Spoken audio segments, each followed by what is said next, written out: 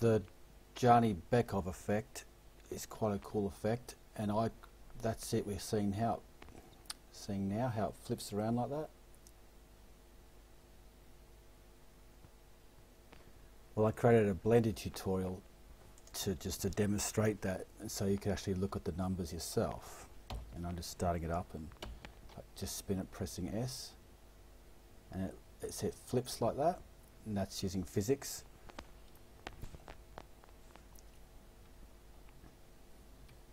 And you can download that model yourself.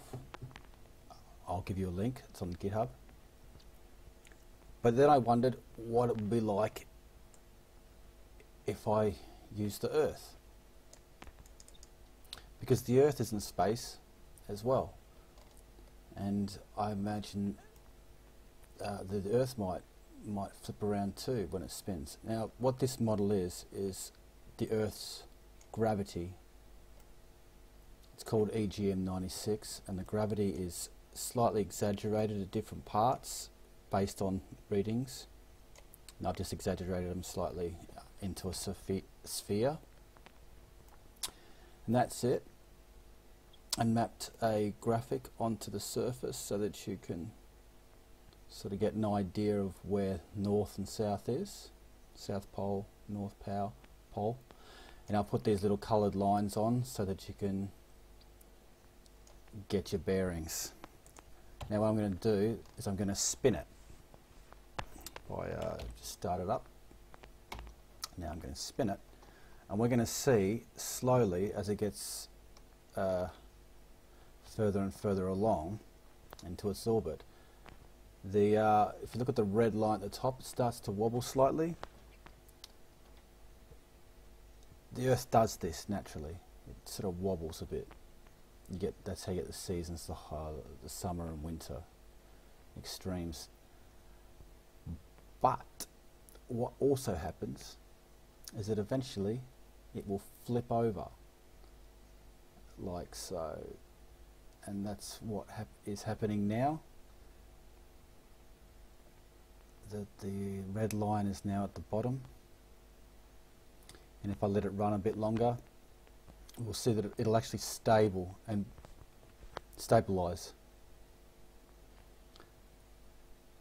And if I just slow down the animation slightly, we'll see that that Australia is actually north now, and the rest of the continents, and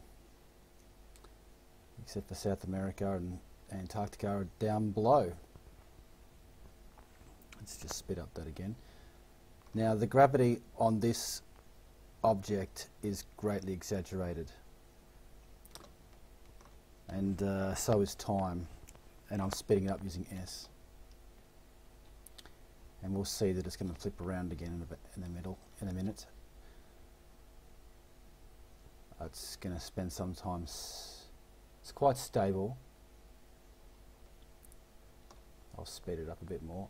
Now it's starting to destabilize, and it's going to flip around and go back to the way we all know it, where the North Pole is at the top. There you go, it's flipping around, and this is the Dzhanibekov effect applied to the Earth gravitational model 96. There we go, and stabilizing again.